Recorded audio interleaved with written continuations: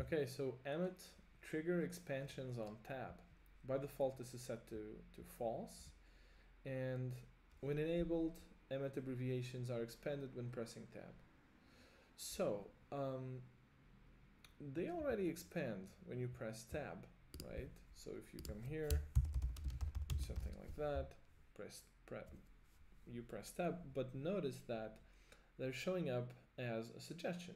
So really, what you're doing is when you press tab is you're accepting the suggestion, right? Now, if you set this to never, so you're not going to show the suggestion, and you set this to true, and this is the use case for this setting. Now you won't see the expanded abbreviation, but if you press tab, you're going to expand that, right? So this is what that's for. Now I would rather just have always here, and this becomes redundant. You don't need it here, and so I would rather have trigger expansion on tab set to false.